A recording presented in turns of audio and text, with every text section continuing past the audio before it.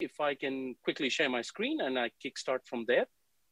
What I want to talk about to all of you today, just to give you an idea how digitally, we are optimizing those assets globally for our clients.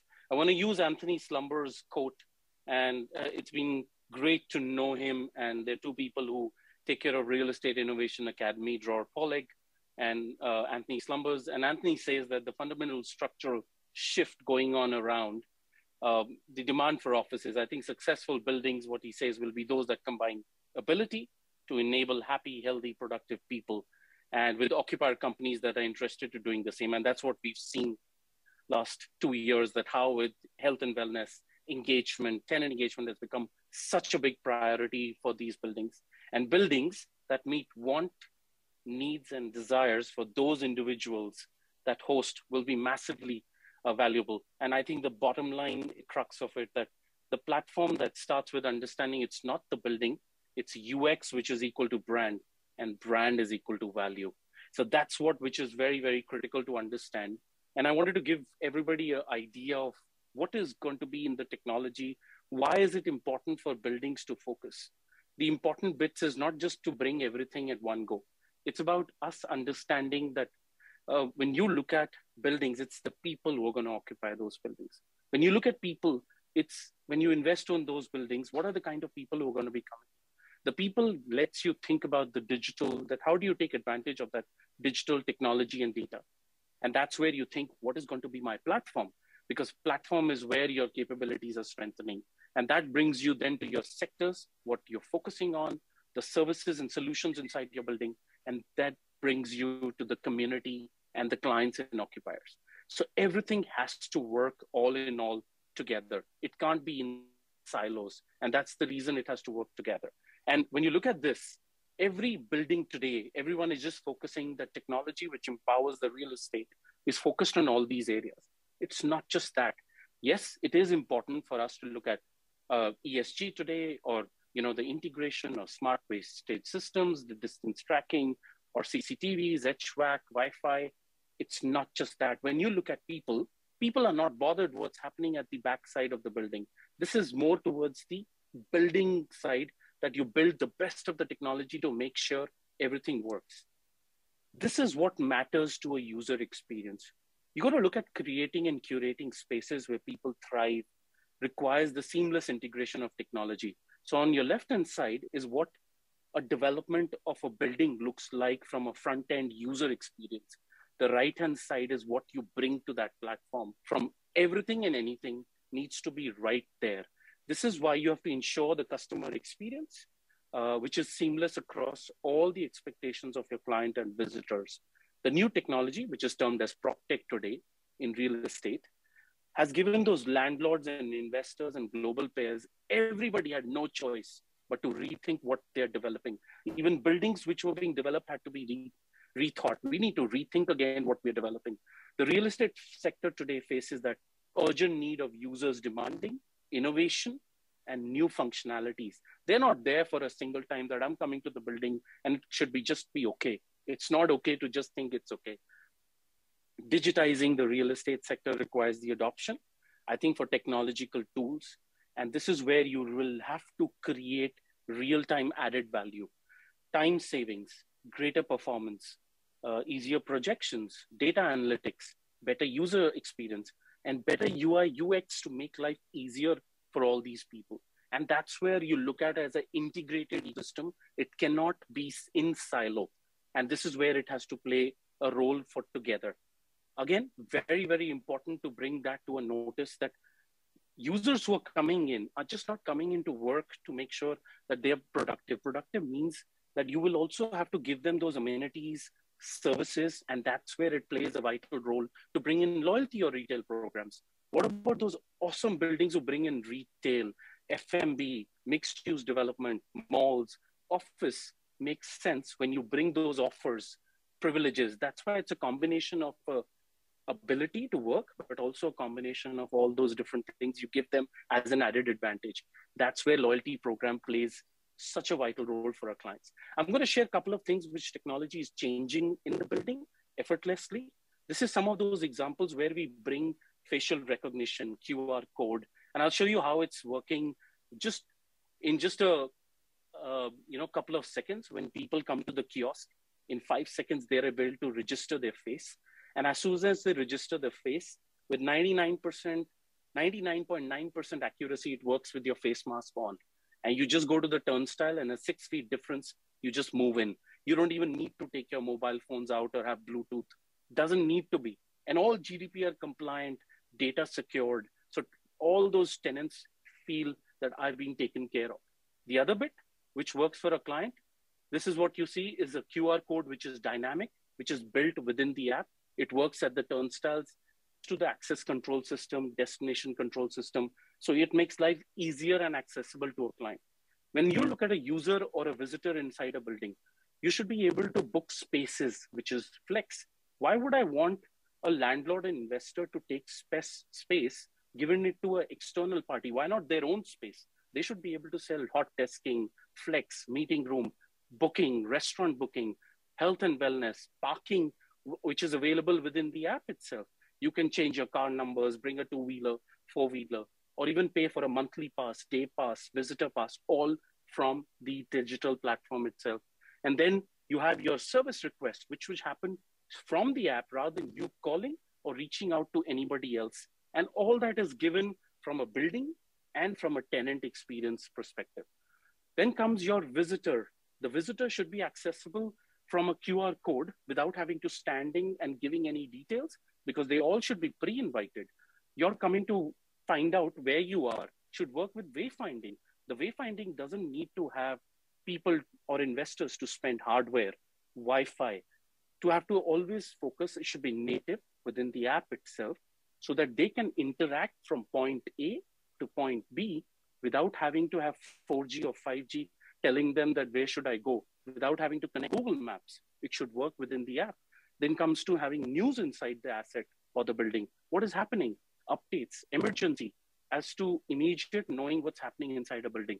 The other bit, which has absolutely phenomenally worked for us, is when you build those QR codes, by scanning a QR code today, I can reach out to the front of the house of that building at 1 second split that I scan it, and I can reach somebody live at the other side rather than having to chat, email, call anyone. If I'm stuck in the elevator, in the parking, in the night, there's an emergency, I should just scan the QR code, whichever is placed anywhere, and I can reach to somebody live on the phone within the app itself. That's called, your teleportation to go to the next person in life. This is something which helps us to build the communication with people. From a leasing support, which happens from Matterport, you can see live in a building, the asset, the restaurants, the areas around it within the app itself. It'll give you an idea how the floor plans look like, the transit information, updates on news, events, what's happening inside a building, and the content management system. So you shouldn't be dependent on somebody updating anything for you, but you should be able to do that on your own. The other bit which has worked very well for us is the ESG component, where tenants are asking, what's happening inside a building? How is the air? Is it good or not? I want to know from my app itself, when I'm in the building, how safe am I? Are you taking care of that building and taking care of us as tenants or not? So that's why we're connecting to the management system and bringing all that data into the app itself. Then comes a very important part of polls, surveys, perks, privileges, offers. This is why when you spend so much of time in those buildings, you want to understand what's happening in that building. What can I do in that building? What offers can I do? Can I book a salon? Can I book a gym? Can I do a pass? Can I book spaces? Can I pay for that from my app itself? Yes, you can. You can do all of that within the digital platform. But for a landlord, everything comes that what can I track? This is where we bring all that data into one place for landlords, investors, where they can track usage, what people like, they don't like, what is exactly their way forward of working, what do they feel like doing, and the connector system should be so easy that I can connect building management, I can connect parking, food and beverage, ordering, service request, everything at the back end. So it should be seamless for the landlords and investors. It'll be like one solution is one, the other one costs another one, the third one, the fourth one. It is a havoc for a landlord investor. This is where you got to bring in everything at one place from a user experience and a landlord investor saying, okay, this works for me because it brings everything at one place. I want to give you some examples before I shut down, because I think there'll be lots to digest. This is some examples which we've just developed for our clients in Australia, where it works that how would it be a strategy to work from a precinct point of view? So we did that for a client recently, very recently, where it's called Flow and Glow. We did that from requirements from, anything in the precinct, from news, offers, restaurants, engagement, events, lots happening, and people are so engaged that we tried to build something which is one of a kind. And people are just loving those services that I can just go on, hooked on, know what's happening in actual real time, than actually to ask somebody what's happening over there. So we built all these things from food, supermarkets, fresh fruits, engagement, everything comes at one place for them. Some of the other ones, before I end, just to show you some case studies. This is from a building in Singapore, where we developed a beautiful asset. Then Sydney, where we also developed health and wellness for a super engagement. We have a complete team of experienced services who manage the front of the house, engagement, data analytics with client. Health and well-being was such a priority that they built these yoga studios, rooms, engagement, doctor on the call, recharge pods, augmented reality mirrors, social fitness and well-being, such great things which our clients are doing. Something what we've done for Charter Hall, again, a big study, 45 buildings live, for Naveen in Sydney, for Mirvac. This is what we do with Gallagher Systems with a mobile access. These are the turnstiles which are live over there. And we're looking at Dexus Gateway. And last but not the least, I think another building which we are live. So practically about 145, adding about 165 buildings going live by another month or so, and adding about 200,000 houses developing for our clients. Very good. Thank you, Taranjot. Very nice presentation. So your company is designing these apps for your clients. That's clear? It's all in-house. We build the entire digital platform. It's just not the app. It's the That's on my phone. It's called an app for me. I'm not a technical kind of guy like you. Do we have questions? How do you face clients when you're kind of trying to sell a standardized product and that comes into clash or may come into clash with their specific requirements? Because I know that in the world of prop tech, that's the kind of, you've got the big, range between SaaS on one side, out of the box, low price, and then enterprise on the other side, heavily customized, etc. So if I were to take an example of some of the buildings, most of the buildings are live buildings. We would do a landscape assessment to understand what's presently inside that building from a digital perspective. What are they already using? What can be done to connect those existing systems with our platform so that we don't have to end up our landlord investor clients to start reinvesting. And that's what we feel at CBRE. It's important that the relationship builds in such a way and the platform is open to engaging and doing the connections. I think one part of the answer to that question, a lot of the time when people go and give their solution, they only have a particular solution where they can't do anything else.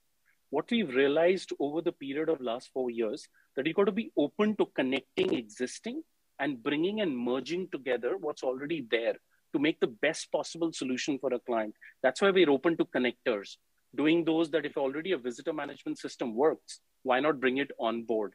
Or if the mobile access turnstiles, existing readers can work, why not around that and build our own access control and destination control, work with existing elevators, building systems which are already built, work through our partners within that system to engage. And that includes all that service which we'll bring for a client so that you don't have to go to anybody else.